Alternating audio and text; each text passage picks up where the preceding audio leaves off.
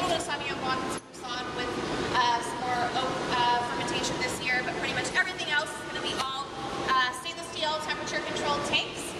Most of what's around us right now is Pinot Gris that's fermenting in here, definitely our focus. We are using, obviously, must is coming in here, sulfur dioxide gas sulfites are added to kill off the wild yeast. We're doing all cultured yeast fermentation, so we can really pinpoint the flavors that are developing in each of these tanks. We're holding fermentation tanks right around 55 degrees Fahrenheit generally to bring out very crisp, fruit-forward flavors that our Pinot Gris tends to have from year to year. Fermentation is usually right around 30 days, and after that, all of our wines or all of our Pinot Gris is going to be surly aged in stainless steel. That process is anywhere from 3 months to 9 months, just depending on what wine we're specifically working on, which of our labels. Our Acrobat label, which is kind of our introductory style label, lighter style wines, age is just about 3 months. Our Domain, which is going to be 100% estate-grown fruit, a much smaller production wine made into more rich, fruit-forward style, is going to be closer to 8-9 months for aging, but all stainless steel for that.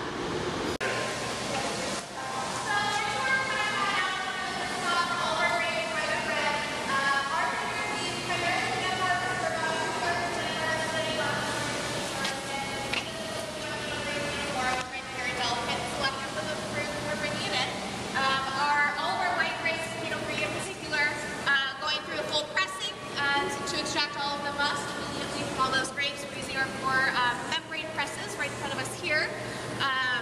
From there, our white grape must is going to pump from each of these press tanks through the 4 stainless steel pipes right along the back wall there. Those run throughout the entire winery. It's how we're transporting anything liquid wherever it needs to go.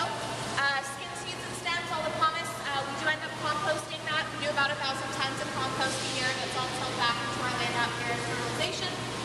With our red grapes in here, we're just hand sorting and de-stemming. Pretty much everything is free run to start out.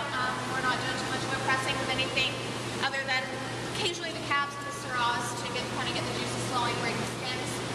Pretty much everything is red grapes, hand sorted, de-stemmed in here, and then going straight to stainless steel fermentation tanks from here.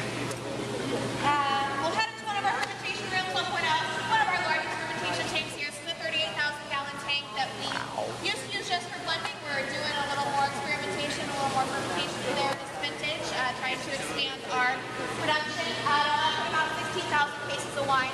So really great for some of our large production wines, especially signature Pinot Gris, signature Pinot Noir focuses that we're producing tens of thousands of cases of every year.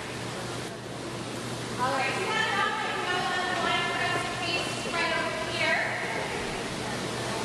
So we started out tonight with our 2011 signature Pinot Gris. We're going to do kind of a backwards vertical through a couple Pinot Gris and a couple Pinot Noirs. So we'll move on next to our 2010 signature Pinot Gris. 2010 was a little bit of a cooler year, so these wines tended to have a little bit higher acid to start out with, but it's starting to soften out a little bit. A lot of the fruit's starting to come right up to the front. Yeah, feel free to dump any of the grapes if I poured too much to start out. This is our 2010 signature Pinot Gris.